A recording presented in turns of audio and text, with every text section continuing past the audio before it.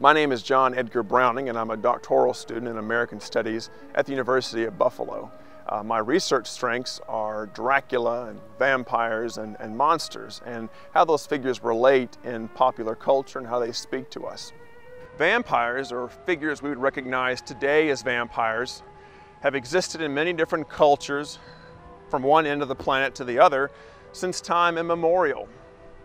They've enjoyed many names: the Romanian Strigoi, the Greek Vrykolakas, the Chinese Changxi, the Filipino Aswang. In every case, though, it's almost always the same. They evoke great fear.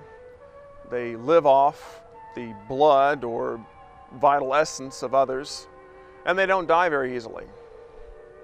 However, studying the vampire of a particular legend, of a particular place at a particular time, can tell us much about that particular culture. For these cultures, the figure of the vampire enabled them to make sense of and cope with things they really didn't understand. Well, the vampires we know today in popular entertainment function more or less in the same way. Only now they serve more or less as political billboards that can be torn down and sort of repapered at a moment's demand.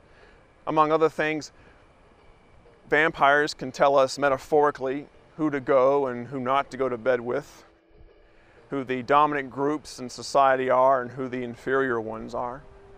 Take Dracula, for example. Whoever he resembled and whomever he took as a victim in the 1930s has changed with each consecutive decade. The more we understand Dracula, the better we can understand ourselves. Vampires, monsters, they're just us.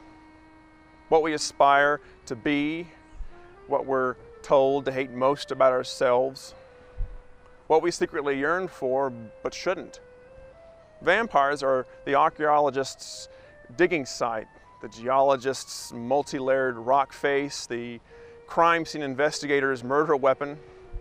To paraphrase a famous scholar, monsters in general and vampires in particular are pure culture. The vampire's body is really just a cultural body.